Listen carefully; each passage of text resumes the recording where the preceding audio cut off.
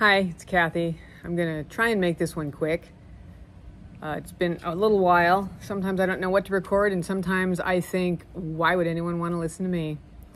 So last night, after driving home from Orange County, it's a 2-hour drive, I was listening to some Tony Robbins videos. And one of the videos was called The Three Pillars. And in Tony's video, the 3 pillars are: 1, what do you want out of life, and why do you want it? So do you want a better career? Do you want an education? Do you want a better relationship? And I know what I want. I want a self-sustaining business in which I help other women in recovery initially. And why do I want that? I want that because I remember what it felt like when I was 13, 14, 15. And that I felt very alone, that I didn't fit in anywhere, that I didn't belong to anything, that I didn't have anyone who heard me or saw me. And it led down a life of many years, over 20 years, of seeking love in inappropriate ways, doing drugs, marijuana, meth, cocaine, and drinking far too much. And eventually at 38, I found a program of recovery and I started doing that.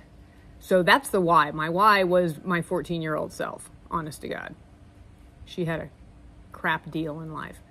And then the second pillar, oh God, what was the second pillar? Oh, the tools. You need the tools. So what are the tools to get what I want, right? To help other 14-year-olds or older, people who are dealing with their inner child issues.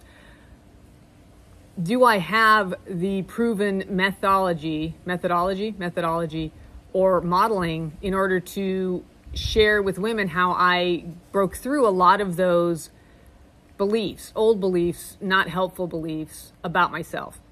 And then he said the third pillar is what's getting in the way. Do I tend to try a lot of new things in order to be successful in life, what I deem successful? And when I was younger, I deemed material things, houses, cars, money, as successful. And then as I got older, it was friendships. And I'm back to the business thing. I don't work for other people. I'd like an income I've created. And I've tried several things, I'm going to tell you. I've spent a lot of money trying to learn those proven practices, the second pillar. I've tried to do option trading on the stock market, which I enjoyed, but it was too much work. That was my block. And I tried doing real estate flipping, buying homes, fixing them up and selling them. I did 2 of those. And while I enjoyed the outcome of the finished home, I didn't enjoy, 1, selling them or the hard work you put into it for, in our case, because we were new at it, not a lot of money. If I'd stuck with it, and this is that third thing. What is the thing that holds me back? Well, it's the sticking to it. Somewhere down the line in life, around 10 to 14, I learned a lesson that effort doesn't matter, that nobody cares, and it's not worth it. I'm not worth it. And when I say that, worthy was something that came up a couple of weeks ago. I don't feel worthy of the life that I have sometimes. Not always. But when I have low moments, that's the thing that gets me stuck. And so when I come back full circle to here, I'm 59 years old, and I'm trying to, from the ground up, build something that will benefit other women in life who maybe are stuck at that place where they don't believe they're worthy. What is it in my life? What is my mind telling me that I didn't even know was there, that keeps me stuck, that makes me give up, that somehow undermines or short circuits my ability to be more, to do more, to carry that message that I want to carry to those suffering 14-year-olds, whether they're still 14 or they're 59 or any age in between? We got a lot of things taught to us that weren't helpful. They were detrimental.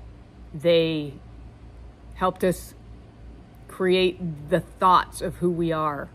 And as much as I've tried to work on those thoughts, doesn't always happen when I'm tired or when I've had a rough season. Those thoughts, which are subconscious and I don't even hear them until things get really dire, those drive me, those lead me.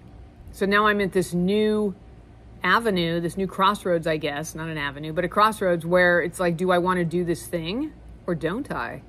And I do want to do this thing. So why is it that when the going gets tough, I quit? So that's what I'm working on. I'd love to say I have an answer to that right now. I did get to hear a really good, a really good training this morning about ego-centered and task-centered, or oriented. Ego-oriented versus task-oriented. And in a nutshell, the ego orientation is when I have a lot of money, then I'll have value. Or when I lose the weight, then I'll be pretty. And the task-orientated way of thinking is I want to feel healthier, so I'm going to do these things regardless of the outcome. And I do these things and I feel healthier. Or I need to make enough money in order to pay my expenses, period. If I have above and beyond, great. But both of those things require that I do something I love. And it's hard in this world to do a job, work for somebody doing something we love. And some people get to do it. And other people get a job because it's necessary. I've got to pay the bills. I didn't get the education I wanted. I didn't get to pursue those dreams that I had because life got in the way. And I have probably been living in the ego-driven, where I want to make a certain amount of money and therefore I have to do a certain thing so that I feel value, so that I feel like I'm enough, so that I believe other people will love me. And what I'm learning about myself today is I have to love me. Doesn't matter if other people love me. I mean, it's nice, and we live in a world where we require connection.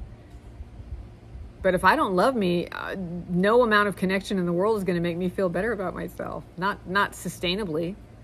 So today I'm working on what are those beliefs that get in my way. And I think I'm narrowing it down. And I will come back when I have completely figured that part out. Maybe not completely, but if I've made more progress. And I'll let you know. I'm tired of letting those beliefs hold me back. I'm tired of that stupid little voice in my head being in charge. I have more power than this. I've proven it to myself on numerous occasions when the going got really tough. I'd like to be able to do it when everything is going nicely, when everything's smooth. And maybe that's not the way it works. I don't know yet, but I'll let you know. So that's what I've got. My husband said, you should do a video on what you just shared with me. I don't know if I nailed it all. And I didn't want to do a video because he told me to. Well, he suggested. He did not tell me to. He suggested it. And my brain immediately said no. So there's probably a little bit of my old belief system in that too. Dang. See, we're already learning things. All right. Thanks for listening. Thanks for letting me share. Thanks for watching. I'll talk to you soon. Kathy. Bye.